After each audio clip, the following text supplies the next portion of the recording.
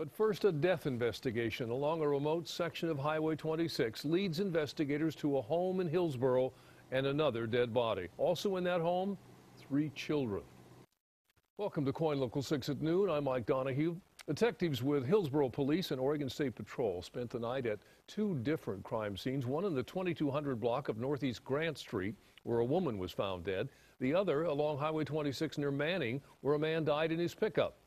KOIN Local 6 reporter Alexis Del Cid joins us live from Washington County with both stories. Alexis?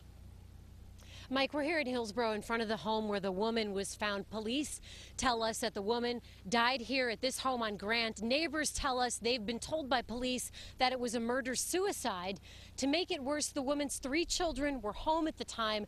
Just a horrific situation all around, Mike. They're not releasing officially the names of the man or the woman who died because they're still notifying family members. But we're told that the man barged into the home of his estranged wife, attacked her.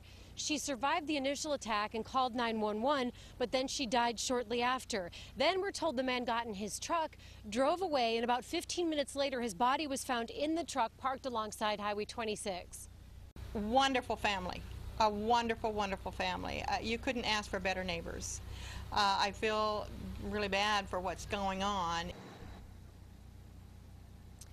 The neighbor we spoke with was talking about the woman and her 3 children. She was not talking about the man. She says the man didn't live there. In fact, she says the woman who was murdered had grown up in this home with her parents, had been here for a long time, moved away to get married, and then after she and her husband separated, she moved back to this home with her 3 kids. Again, they were home at the time. Police are still trying to figure out what they saw, what they know about what happened, but this is just an awful situation. The people in this neighborhood are stunned to hear this news.